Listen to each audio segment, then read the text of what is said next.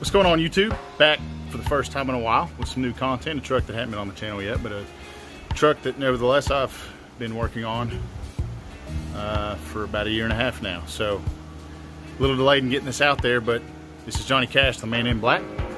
It's a 1968 Ranger. Is a survivor. Did just get it back from the paint shop.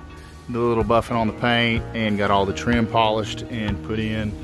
All new glass put in with all the Ranger trim. But very solid, very beautiful, clean truck. Before I get into the details of that, wanted to point out that the purpose of today's video is not really for a walk around. I'm going to talk about an upgrade we're making on the truck before we get it to the customer. And it is a product provided by a F100 community vendor that we all know, Andrew Peterson, F100 Performance. But I'm going to talk about his big brake kit and get one mocked up on this thing today. So with that, this is Johnny Cash, 68 Ranger, fully powder coated chassis, stainless 2.5-inch exhaust. It is 4-link, Outcast Auto Works 4-link. Lots of Outcast parts because they're beautiful, they're high quality, and they fit. So start at the front here. Gen 2 Coyote, running Willwood Master, a power brake system. We're running the Tanks Incorporated Mustang fuel tank with an Edelbrock regulator.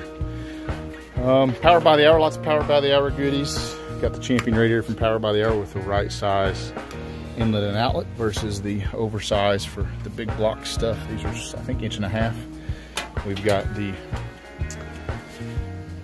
brackets on the front from Power by the Hour, little fat fender, ECM location. Still some wire tucking to do. Got to get the AC lines finished, but really solid truck. It's got a Gen 4 vintage SureFit AC on it. See my dash pad. Still waiting on the seat.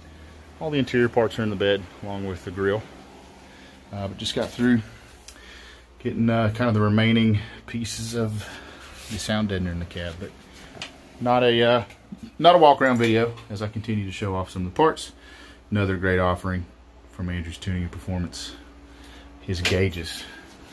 But the purpose of today's video, not that there's anything wrong with Crown Vic brakes.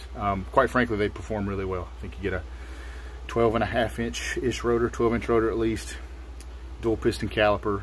You get a good brake pad on there. I'm not talking parts store brake pad like a Hawk brake pad. Get enough pressure in the line, these things perform really well. But when you're building a truck that is, you really haven't cut any corners, haven't spared any expenses, you just kind of hate to stop there. I know, I'm ridiculous. I won't do it again, I promise. So, let's dive into what we're doing today. We're going to take this absolutely beautiful Willwood 6-piston and GT500 rotor setup and mock it up on this truck so that we can measure for something that I'll show you in another video. So, let's start getting these on. But we got to get the old parts off. And while we're here, shout out to my boys at Solus Innovations. Got their tucked bumper brackets to really kind of aesthetically pull off the back of this truck. So let's dive in. Right off the bat, one thing to notice is when you looked at the overall depth of the stock PBR caliper against the Willwood, about the same size. Now I will call out that when you lay them on the back, the bulk of some of that gain, it's like a 1/4 inch gain, I think, of stick out, comes from the outside, where you've got 3 pistons, 6 pistons of pressure versus just the 2 with the clamping power on the front side of the PBR. Obviously greater stopping potential there, and you get easily an inch more on each side. It's 14-inch rotor, GT500 rotor. that if you buy from Andrew is already machined out to fit the Crown Vic hub. I like stock parts, so big difference here. And this kit comes with the ARP studs to bolt the caliper to these billet brackets that bolt directly to the spindle. And you get the braided line. Looks like it's a -3 AN on one end, and that is a 45-degree flare, like a brake line, with a threaded sleeve over it. So I gotta figure that out to that. But beyond that, really solid, very well put together kit. Gonna mock this thing up because I gotta take some measurements.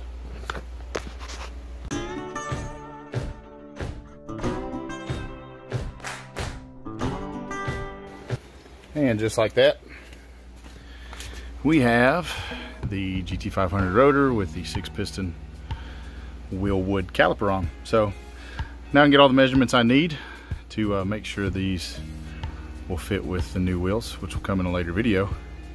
But really high quality kit from Andrew for really an affordable price.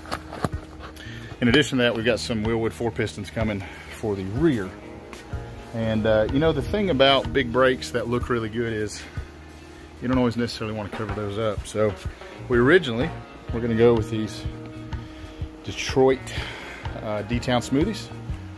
We've got a 20 by 11, which measures at 12 inches in the rear, and a 20 by 8 for the front, with some dog dish hubcaps that will run for a little bit until something else arrives, at which point these will either go on another project, who knows. But stay tuned, more Johnny Cash content coming your way. See ya.